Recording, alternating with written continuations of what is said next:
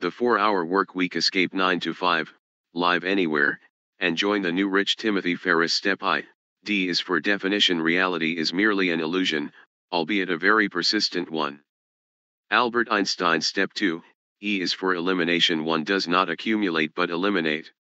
It is not daily increase but daily decrease. The height of cultivation always runs to simplicity. Bruce Lee. Step 3. A is for automation. Scotty, she's all yours, sir. All systems automated and ready. A chimpanzee and 2 trainees could run her. Captain Kirk, thank you, Mr. Scott. I'll try not to take that personally. Star Trek. Step 4.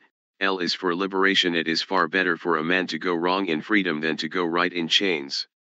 Thomas H. Huxley, English biologist, known as Darwin's bulldog. The top 13 new rich mistakes. 1. Losing sight of dreams and falling into work for work's sake, W4W. 2. Micromanaging and emailing to fill time. 3. Handling problems your outsourcers or co-workers can handle. 4. Helping outsourcers or co-workers with the same problem more than once, or with non-crisis problems. 5. Chasing customers, particularly unqualified or international prospects, when you have sufficient cash flow to finance your non-financial pursuits. 6. Answering email that will not result in a sale or that can be answered by a FAQ or autoresponder. 7. Working where you live, sleep, or should relax. 8. Not performing a thorough 80/20 analysis every 2 to 4 weeks for your business and personal life. 9. Striving for endless perfection rather than great or simply good enough, whether in your personal or professional life. 10. Blowing minutiae and small problems out of proportion as an excuse to work. 11. Making non-time sensitive issues urgent in order to justify work. 12. Viewing one product, job, or project as the end-all and be-all of your existence. 13. Ignoring the social rewards of life. The not-to-do list. 9. Habits to stop now. Not-to-do lists are often more effective than to-do lists for upgrading performance. The reason is simple: what you don't do determines what you can do. Here are 9 stressful and common habits that entrepreneurs and office workers should strive to eliminate. The bullets are followed by more detailed descriptions. Focus on 1 or 2 at a time, just as you would with high priority to-do items. 1. Do not answer calls from unrecognized phone numbers. Feel free to surprise others, but don't be surprised. It just results in unwanted interruption or poor negotiating positions. Let it go to voicemail, and consider using a service like Grand Central. You can listen to people leaving voicemail or receive them as text messages, or phonetag.com, receive voicemails as email. 2. Do not email first thing in the morning or last thing at night. The former scrambles your priorities and plans for the day, and the latter just gives you insomnia. Email can wait until 10 a.m., after you've completed at least one of your critical to-do items. 3. Do not agree to meetings or calls with no clear agenda or end time. If the desired outcome is defined clearly with a stated objective and agenda listing topics/questions to cover, no meeting or call should last more than 30 minutes. Request them in advance so you can best prepare and make good use of the time together. 4. Do not let people ramble. Forget "how's it going" when someone calls you. Stick with "what's up," or "I'm in the middle of getting something out, but what's going on?" A big part of GTD, getting things done, is GTP, getting to the point. 5. Do not check email constantly. Batch and check at set times only. I belabor this point enough.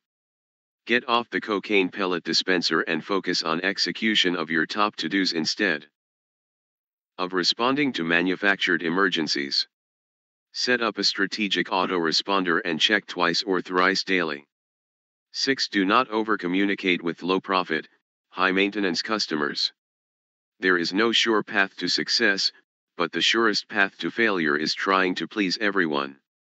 Do an 80/20 analysis of your customer base in 2 ways: which 20% are producing 80% plus of my profit, and which 20% are consuming 80% plus of my time.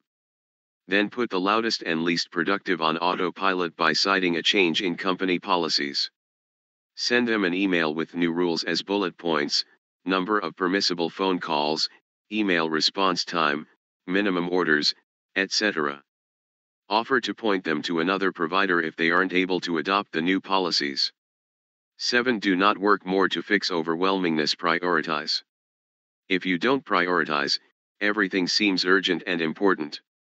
If you define the single most important task for each day, almost nothing seems urgent or important. Oftentimes, it's just a matter of letting little bad things happen, return a phone call late and apologize, pay a small late fee, lose an unreasonable customer, etc., to get the big important things done. The answer to overwhelmingness is not spinning more plates or doing more, it's defining the few things that can really fundamentally change your business and life. 8. Do not carry a cell phone or Crackberry 24/7. Take at least one day off of digital leashes per week. Turn them off or, better still, leave them in the garage or in the car. I do this on at least Saturday, and I recommend you leave the phone at home if you go out for dinner. So what if you return a phone call an hour later or the next morning? As one reader put it to a miffed co-worker who worked 24/7 and expected the same, I'm not the president of the US. No one should need me at 8 p.m. at night. Okay, you didn't get a hold of me. But what bad happened? The answer? Nothing. 9. Do not expect work to fill a void that non-work relationships and activities should.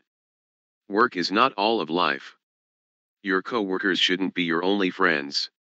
Schedule life and defend it just as you would an important business meeting. Never tell yourself I'll just get it done this weekend. Review Parkinson's law and force yourself to cram within tight hours so your per-hour productivity doesn't fall through the floor. Focus, get the critical few done, and get out. Emailing all. Weekend is no way to spend the little time you have on this planet.